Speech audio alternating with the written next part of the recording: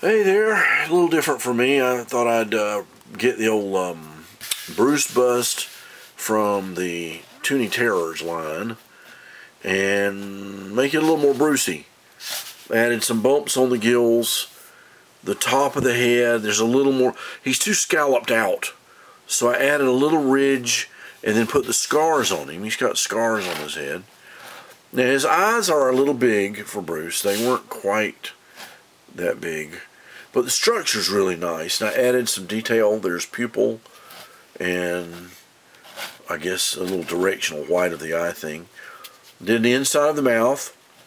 Carved the teeth down. They're huge on the toy.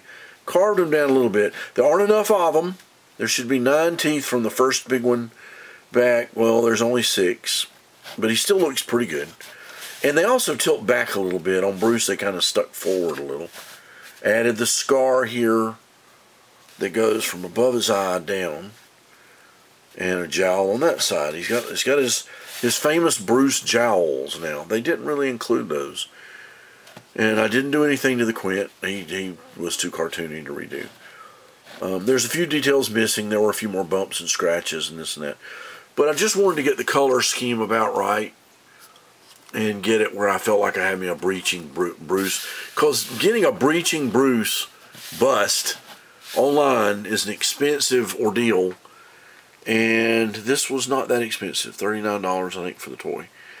And there it is. You know, you've got you a nice Bruce that you can display on a shelf. And if you repaint him and just get him about the right color scheme, you know, even if you just repaint him, he looks better. I did that before I added the jowls. He's actually got, because of the mechanical stuff and the flexing of the plastic, he's got this big ridge that goes right here.